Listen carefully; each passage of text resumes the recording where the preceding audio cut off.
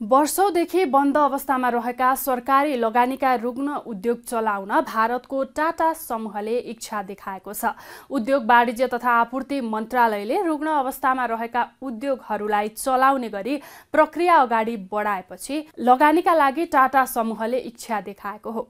उद्योग मन्त्रालयले बन्द अवस्थामा रहेका उद्योगहरू सञ्चालनमा ल्याउने गरी प्रक्रिया अघि बढाइरहेको छ। यही क्रममा भारतको प्रतिष्ठित टाटा ग्रुपले 3 वटा रुग्ण उद्योगमा लगानीको इच्छा देखाएको मन्त्रालयले जानकारी दिएको हो।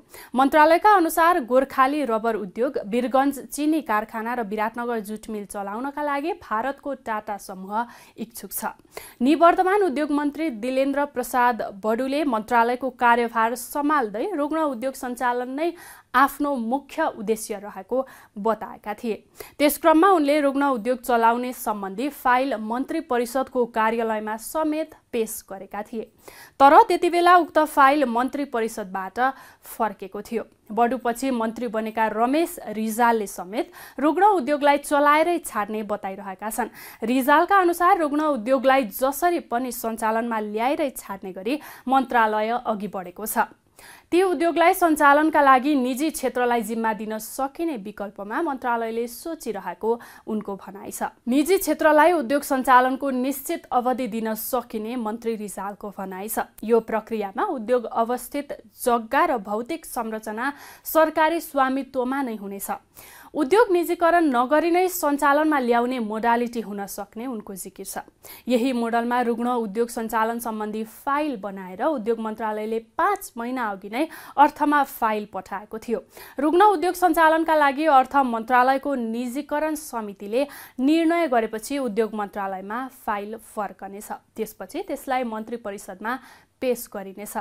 यद्यपि अर्थ मन्त्रालयले 6 महिना बित्न लाग्दा समेत यसबारे निर्णय गर्न भने सकेको छैन। हालसम्म निजीकरण समितिको बैठक जम्मा 3 पटक मात्रै बस्न सकेको छ। यस्तै समितिको आगामी बैठक यही माघ 21 गतेलाई तय भएको छ। अर्थ मन्त्रालयले रुग्ण उद्योगलाई निजीकरण गर्ने विषयमा निर्णय गरेपछि उद्योग मन्त्रालयले बनाएको मोडलमा प्रक्रिया अघि बढाउने उद्योग मन्त्रीका स्वकीय सचिव बृहस्पति कृष्ण श्रेष्ठले बताएका छन्। रुग्ण उद्योगमा लगानीको इच्छा देखाउने लगानीकर्ताहरूको सूचीमा भारतको टाटा समूह समेत रहेको श्रेष्ठले बताए। टाटा समूहले गोर्खाको गोरखकाली रबर उद्योग, वीरगञ्ज चिनी कारखाना र विराटनगर जुट मिल सञ्चालनको इच्छा देखाएको उनको भनाइ छ। यी 3वटै उद्योग चलाउनमा टाटा समूह सम्पर्कमा छ। यसबाहेक अन्य 4-5 वटा उद्योग समेत निजी क्षेत्रसँग पब्लिक प्राइभेट पार्टनरशिप PPP मोडलमा सञ्चालनको योजनामा मन्त्रालय छ। भारतको टाटा समूहले नै इच्छा देखाएपछि अर्थ मन्त्रालयको निर्णयको व्यग्र प्रतीक्षामा उद्योग मन्त्रालय छ। तर इच्छा देखाएकै भरमा लगानीको सम्झौता हुँदैन। यसका लागि सुरुमा अर्थ मन्त्रालयबाट रुग्ण उद्योगहरू कुन मोडलमा निजी क्षेत्रलाई दिने भन्ने विषयमा निर्णय गर्नुपर्छ। त्यसपछि मन्त्री परिषदको बैठकले निर्णय गरेपछि उद्योग मन्त्रालयले पत्र पत्रिकामा सार्वजनिक बोलपत्र आह्वान गर्छ। उक्त बोलपत्रमा आवेदन दिएका इच्छुक लगानीकर्तासँग कुन मोडलमा उद्योग चलाउने भन्ने विषयमा टुङ्गो लागेपछि मात्रै सम्झौता हुनेछ। नेपालको सबैभन्दा जेठो उद्योग विराटनगर जुट मिल 2050 सालदेखि घाटामा जान थालेको थियो। यो उद्योगलाई पुनरुत्थान गर्ने भन्दै सरकारले 2069 सालमा भारतको विनगम इन्टरनेसनल कलकत्तालाई 25 वर्षको लागि भाडामा दियो। तर विनगमले 1 वर्ष 3 महिनापछि नै सम्झौता तोड्यो।